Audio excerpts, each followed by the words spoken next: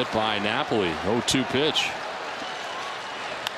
Here's a ground ball to first base. It explodes on Berkman. He goes to second with a bad throw. Back to first. Not in time, and a run scores to tie the score at 3.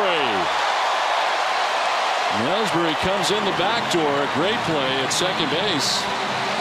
On the throw from Berkman initially to get the out of Ortiz. They almost turned a double play. Well, I'll tell you what, they almost threw the ball into right field. Berkman, and you saw the pick by Andres. I mean, this is the play. This is another ball game. Luckily, they got a run, as it turns out, but this could have been disaster for the Texas Rangers. You see a ground ball. Berkman, it comes up on him, and the throw is in the dirt.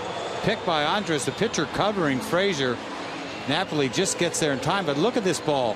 One hops him, he catches it, almost turns 2. Play took a long time to develop. Something's wrong with Frazier. He got stepped on, I think, at first base. We'll see.